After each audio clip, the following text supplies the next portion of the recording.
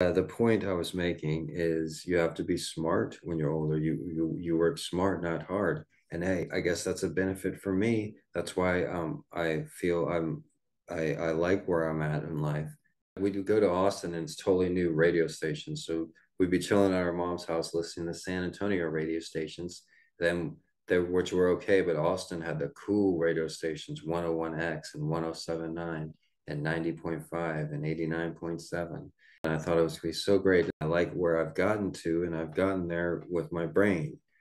I'm a smart person, and so working smart, not hard, is a good thing. The only person that could work harder than myself is my twin brother in my whole life. The only person that I've seen that to be able to work harder is my twin brother. It's a great thing. All the coffee shops are like indie little art houses with couches and cool music and record players, and a lot of people smoked back then in coffee shops.